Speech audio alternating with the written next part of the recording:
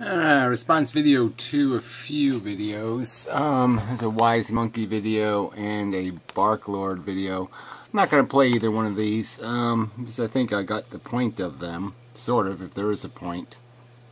I will mention the gray guy did make another video, Currency of Reality. That was, it was pretty good. Took some clips from the Do in the Morning video. Some of it's good towards the end anyway. Anyway, but the one thing that's kind of bizarre is this schlock of God guy who's really irritating. He did a really kind of a funny video, this little cartoon thingy. Yeah, with the hair. Face is too round to be me, but the hair does seem kind of a giveaway. But yeah, it's Righteous Preventer, he called him. Yeah, I think we'll have something in there about, I don't know, unimposing man or something. He imposes the unimposition. But anyway, he has got a little prego with a line through it. It's kind of funny. A little Benatar book there to throw at people. I don't know what this little thing, remote control-y thing is. Pretty good, though. But anyway, it is kind of funny. So, I mean, surprising, source of, a lot of people have talent here on YouTube. It is kind of surprising. Well, it's not surprising. It's just kind of disappointing that we all kind of have nothing to do with it. So we're stuck here on YouTube. Arguing shit. But anyway, yeah, just really surprising. I mean, this guy is, I really dislike this guy a lot, and this was really kind of charming almost. So anyway, I'll post a link below. I don't know how he's going to take the story. I mean, I guess antinatalism will choke on a chicken bone or something. Chicken soup bone. Or some kind of bullshit like that. But anyway, alright, I'll do Wise Monkey first, and then I'm also gonna finish up with some guy, whatever, brother or something. Theo brother, whatever brother, some guy. Anyway, sort of wants me to respond, so I will. Alright, Wise Monkey made a video, and he just, all this snarkiness is still in the air, and I don't see any point in all that crap, but, alright, so his argument is that he needs some sort of definitive proof that when we take this life game and play it out like chess or something, that somehow the victory of the king, right? The king wins in the end. Well, I mean, one king gets killed in the end. One side wins, one side loses. They have this little game, this competition thing, and that it's worth the pieces left on the board that get to celebrate having some wine and cake and cheese and crackers or whatever they get, is worth all the little dead pawns and the dead knights and whatever else got wiped out in the playing of the game. So I'm metaphoring, but the point is the argument is that somehow our pleasures, no, I'm arguing, that our pleasures are trite and superficial by comparison to the hardness of the extreme sufferings that happen. Alright, not the stub toes, the extreme shit, the hard stuff, the long goodbye where you lose 70 pounds and your mind, and your lunch every day. Yeah, just nasty shit that people have to live with. Hard, negative, unpleasant time. Hard time. So it almost like you could think of it like a prison sentence, that you could live a life to be 70 years old, but you had to spend 10 years in, the worst prison in the world, Dachau. You had to spend 10 years in hell. Absolute hell. And would it be worth it? And he says, I need some sort of conclusive proof. I'm going to argue that I don't need it. That what we do know from personal experience is that there are these really some bad things, pretty bad, pretty heavy bad. And there are these good things, this, fun for everyone, cotton candy, bullshit, whatever. And all we have to know is that we have the testimony of millions of people who say, yeah, this is shit, I'm sorry I was born, I really don't like playing this idiotic game. And that their testimony alone, they're the ones getting imposed on. They're the one who are living a life that they're telling you by their standards isn't good enough. And the real question to answer is, why do you have a right to impose that not good enough life on those individuals? Shouldn't you be able to prevent that before you do that? Is sort of the argument.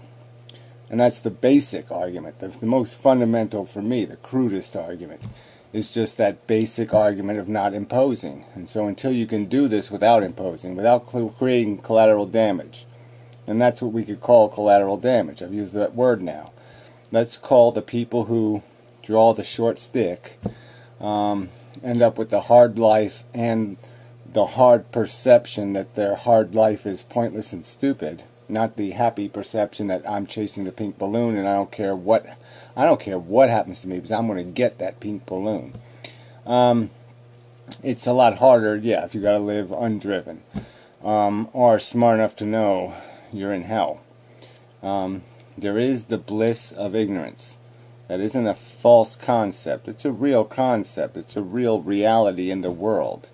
The dumber you are, the happier you're going to be. Because the less you'll understand, the less you'll be capable of worry or fear or guilt or remorse, all these negative burdens of intelligence. So how else to put this? I mean, obviously this is an equation between something that's real, like pain and suffering, and something that is made of desire. And those are different kinds of concepts. Desire is what screws this game up, because it isn't proportional. It breaks proportionality. It breaks the balance. So now you're no longer capable of a fair judgment, because your addiction tips the scale. And that's why rats will starve to death to get their heroin, or to get the nicotine, or to get some other chemical.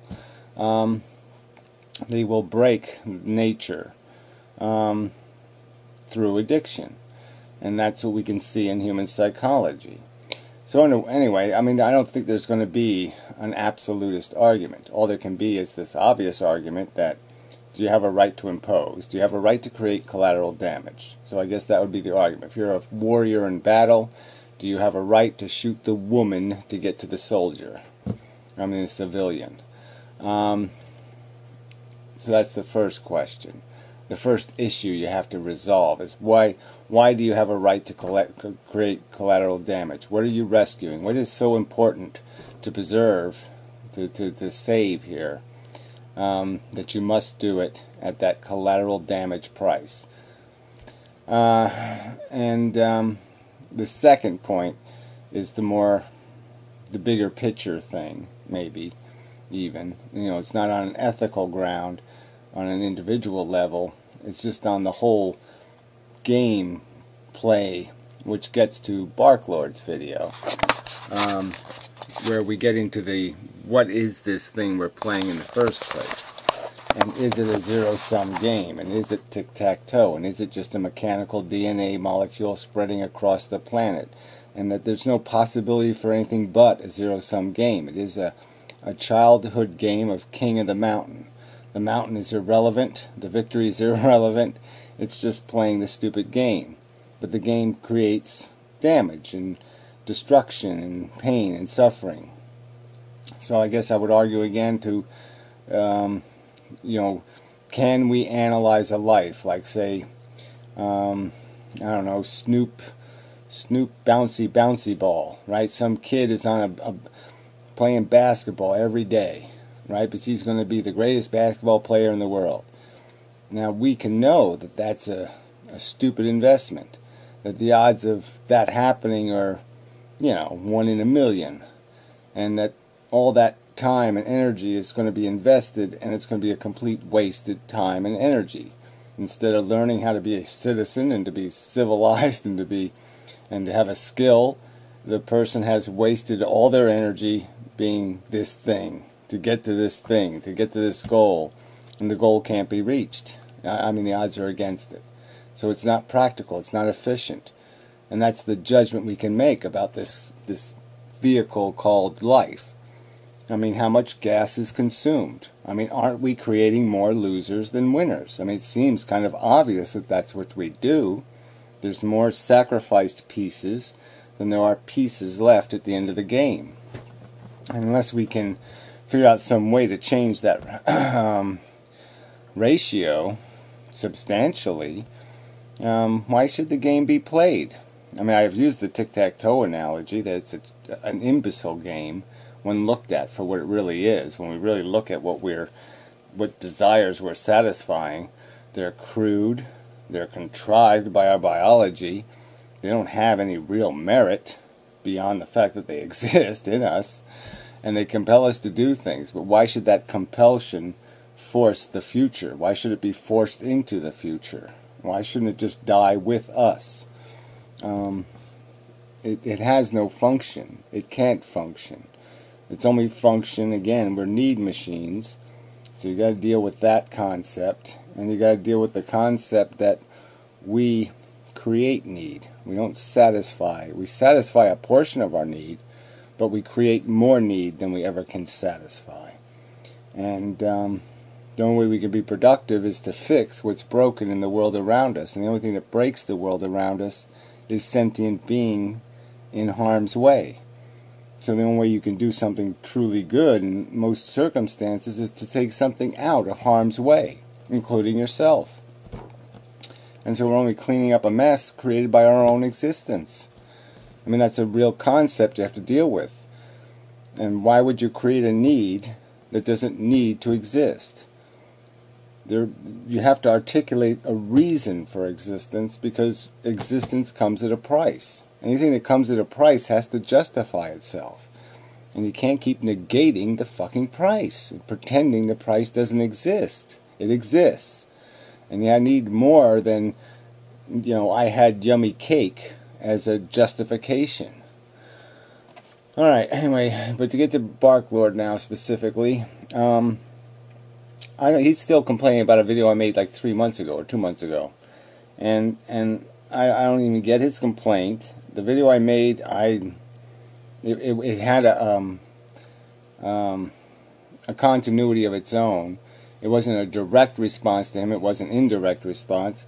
But regardless, it doesn't even matter. The point is, I don't even know what you're talking about. I don't know. So you're saying that the answer to life's mysteries, or solving or resolving our lack of function, has something to do with the space in between atoms, or the space in between electrons and nucleuses? What's in between that space, whether it's nothing or something? I don't see how that's going to answer the question. What the universe is doing seems clearly to be simplistic mechanical process. It's not doing something that says, make intelligent creatures. That's not really the point. It's the only reason for intelligence to exist. It has to exist in an organism motivated. I mean, I have made this argument, so maybe just try to counter-argue this simple argument. The function of our intelligence from evolution, was only as a scheming tool. It was a scheming tool for an individual organism to get its DNA, or DNA similar to itself, into the future. Period. And it was an effective tool. Being able to manipulate the environment and club somebody to death and steal their stuff was very effective in getting us to the future. It's effective now in other organisms that have limited intelligence but have intelligence. They can scheme, they can plan, they can execute a strategy. And that's what we do with our intelligence, and that's why we have it. That's where we derived it from. And its function basically is in the possession of this need machine, this feeling organism. It just becomes a tool for scheming to get what that organism wants. Now, when we get smarter and smarter, we realize that, well, I'm a pawn, he's a pawn, he's a pawn, he's a pawn. It doesn't matter which one of us get fucked. Alright? The only thing that matters is a pawn is going to get fucked. And that's all that matters. And so we can do that with our intelligence. We can realize bigger issues of the game. But let's take the game. You tell me where I'm wrong in saying that we have now acquired the ability to climb out of the maze, to climb out of nature, and to look around and see what the hell's going on. What's driving us? What's motivating us? What's controlling us? And how are we functioning? Are we consuming the resources efficiently? Are we consuming each other efficiently? Are we maximizing the conscious experience? Are we doing all these things you would need to do to be efficient? And even if we maximize the game, if the game is as I describe, just a contrived whapping of the spokes in a wheel. That you're only putting fake prizes in front of something and creating a contrived need inside of them to acquire the fake, to acquire the crap.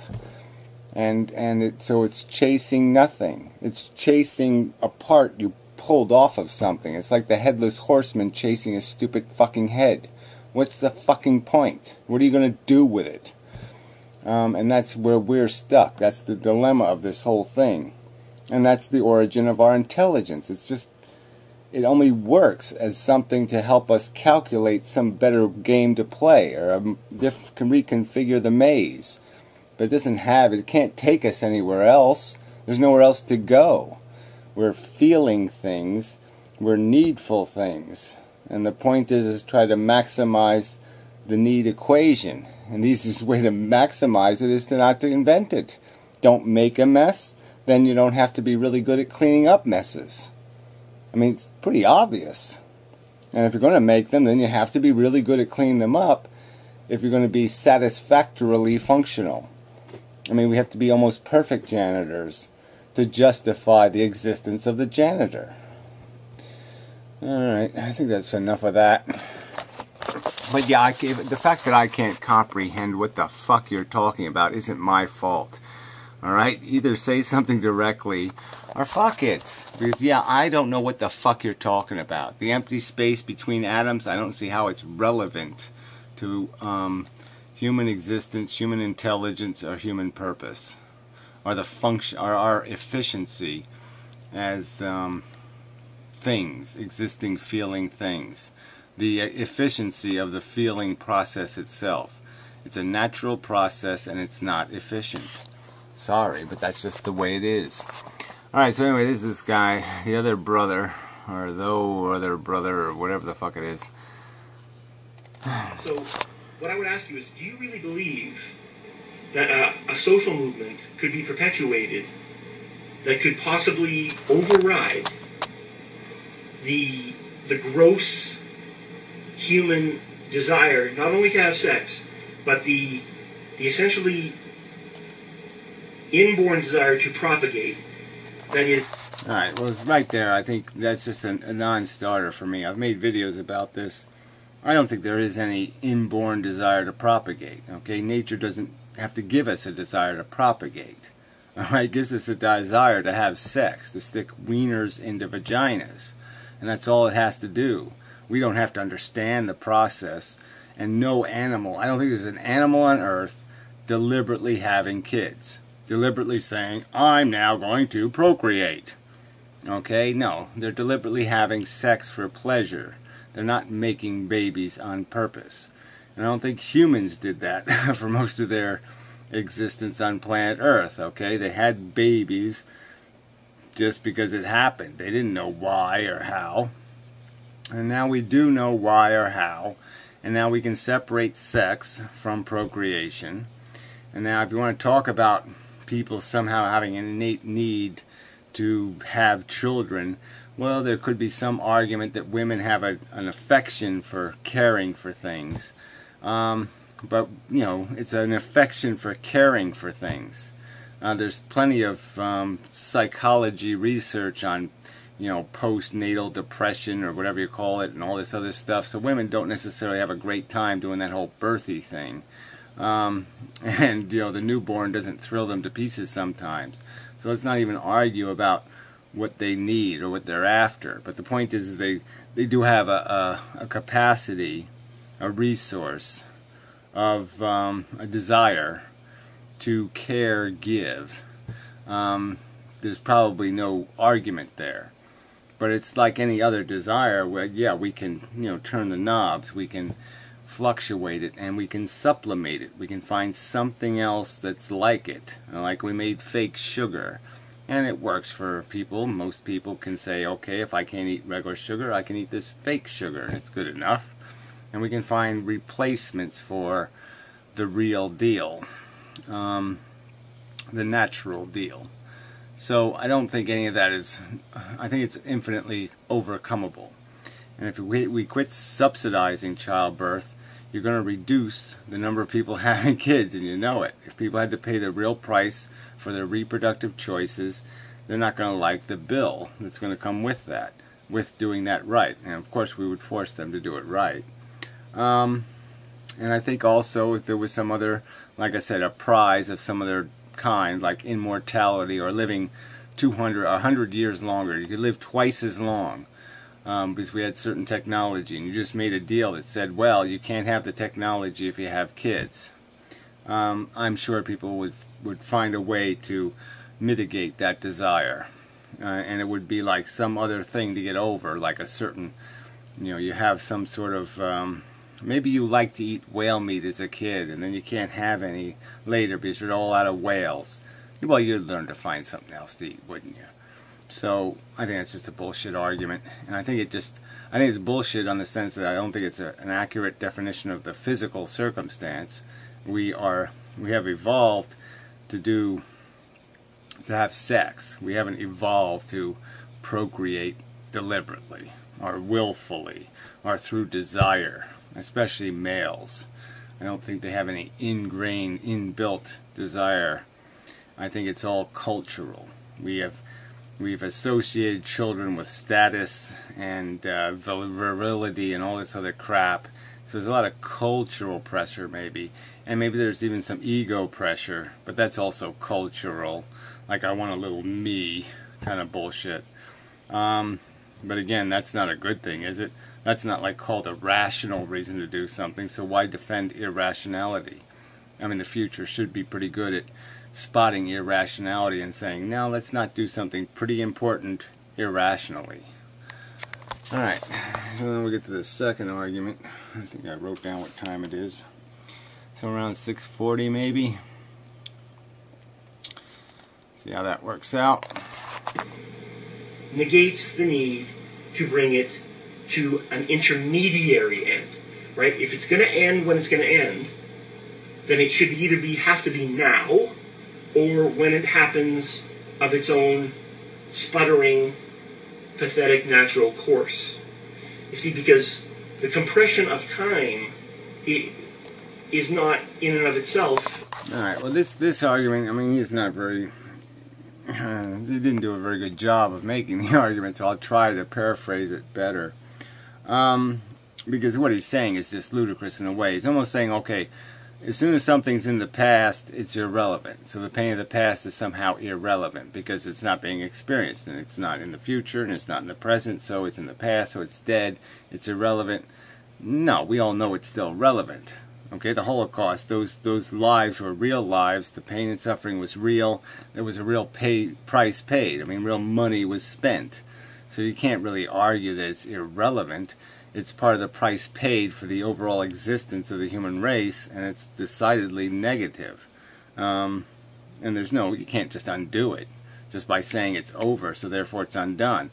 That way you could get over any war that ever takes place by just saying, well, it will be over, and then irrelevant, so it doesn't matter. So you could say that about any murderer. Well, the victim's already dead, so why convict the guy of murder because the victim's already dead? I mean, it just doesn't make a whole lot of sense to say it's meaningless. It's still meaningful. And then the second part of your argument is also senseless, because you're arguing as if, this is what I glean from it, that somehow it doesn't matter when it dies. Like it doesn't matter how bad the disaster is in a way, is almost what you're saying. Like somehow there'd be no point, if a war was going to be 100 years long, there'd be no point in cutting it down to 50 years long, because either way it's going to be over someday. I mean, it just seems common sense that if something is negative, you reduce as much of it as you can. And you don't, the two choices aren't 100 years and 0 years. There could be a whole range of choices. So yeah, I would go for the 100% solution if I had 100% power. I mean, if I could press a button right now and planet Earth just vanishes, yeah, I'll press it. Fine. No big deal. No skin off my hand. Yeah, zap it. Fine. Because yeah, I see it as basically fail. It was a failed experiment. The whole life thing is insane. So yeah, stop it. It's got nowhere to go. It's got nothing to do. So logically, I can say, yeah, I'm pretty comfortable with that idea. Now let's say if I just knew it was potentially negative, and it was going to end in 1,000,000 years. Well, I'd still say, okay, well, why not stop it as soon as possible? And so what if everybody else won't agree with me for 1,000 years? So I'm going to be fair, and I'm going to fight with them all and have a democracy and argue about it. But the point is it's always going to be sensible to stop it sooner than later. I mean, and if you can't stop it tomorrow, well, the day after is better than waiting 1,000 years. So there's no point in just saying it doesn't matter. And then you use the word nihilism in this video. It's like, well, what the hell? Why even bother using a word like that? I'm not a nihilist. I'm not sitting here saying there's nothing we can do. I'm not saying just live for yourself and think and care not.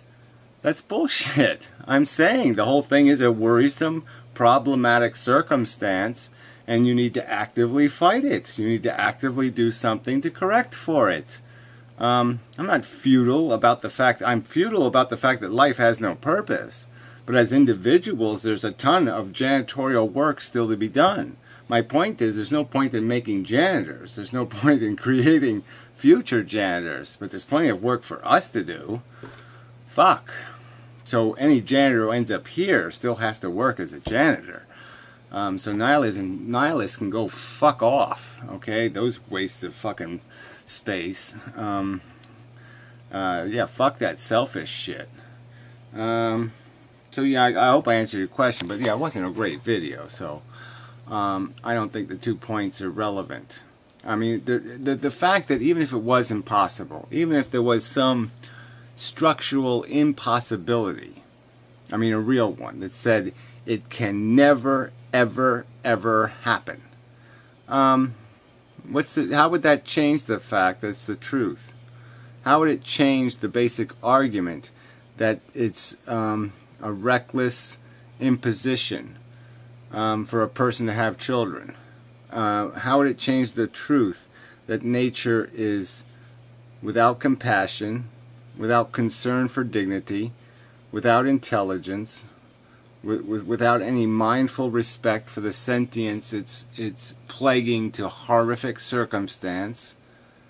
I mean, how is that truth changed? None of that truth is changed. The truth of the argument that underlays the entire philosophy is not changed by the fact that whether it can or cannot be accomplished. It's still the fucking truth. I mean, fuck. I mean, you could be slaves, owned and just totally suppressed and incapable of ever escaping your slavery, and you could still point out, this is bullshit. You can still raise your hand and say those words. So, I mean, fuck that shit. So anyway, I think that's it. Close enough to it, I think. So anyway, yeah, I mean, thanks for the video, but, you know, yeah, I didn't really think the questions were all that good. Yeah, sorry. So anyway, yeah, people. There's J Guy, he's cool. Meth Fails made a human video. Still trying to work it out. Life and shit. But it looks good, so it seems to be surviving, and it's, you know, sometimes you just gotta be in survival mode. It's the only way you can get through the day and such. And, you know, the week, and then the month, and then the year, and then the decade. Yeah, unfortunately, you can spend a whole decade in survival mode sometimes. It's kind of a bummer. So anyway, enough of a video, I believe.